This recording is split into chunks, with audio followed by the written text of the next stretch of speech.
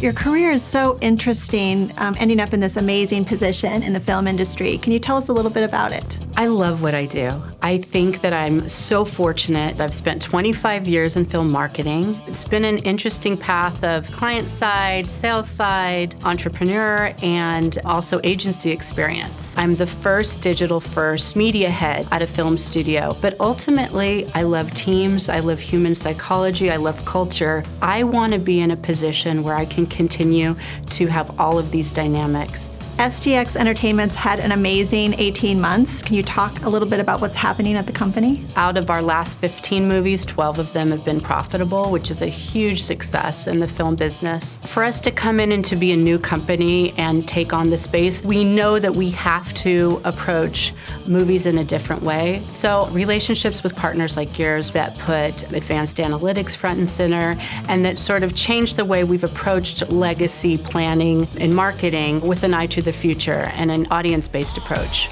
The premise of everything we do is to understand our audience. And what we know is that 13% of the population makes up 50% of frequent moviegoing. If we could target specific movie-going audiences, we could eliminate waste right off the bat, and then we could also reach them at a different point of the funnel to convert them and drive interest. The ROI has been tremendous. We're spending significantly less and gaining awareness much more than our competitive set. Launching a movie is so unique because you have a short time to get an audience's attention. Talk to me about how you mobilize for that. My team always jokes because I constantly start meetings with keep it loose because everything you expected is going to be different today. I've been really fortunate to work with amazing talent, but oftentimes you're not able to be nimble and have a progressive eye because of the way teams are set up. And we've set up a data solutions team and an innovation partnership team